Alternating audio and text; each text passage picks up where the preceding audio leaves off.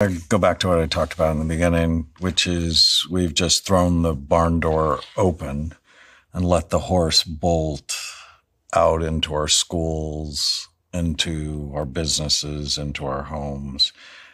And before we even asked, is it a gift or is it a Trojan horse that's going to steal from us? We've embraced convenience before understanding consequence. And we've done it before with video games and cell phones and social media and marijuana and alcohol and opiates and high fructose corn syrup and aspartame.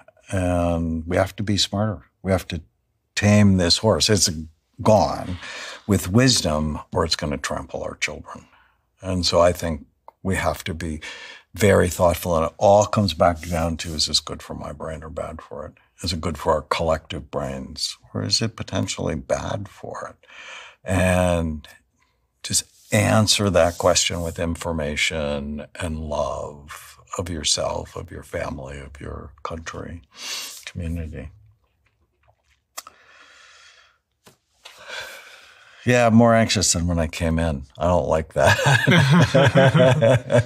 It's so front of mind for me at the moment because I have the hindsight, the wisdom of hindsight of all those things you mentioned, like exercise and processed foods and social media and all these things that we tried.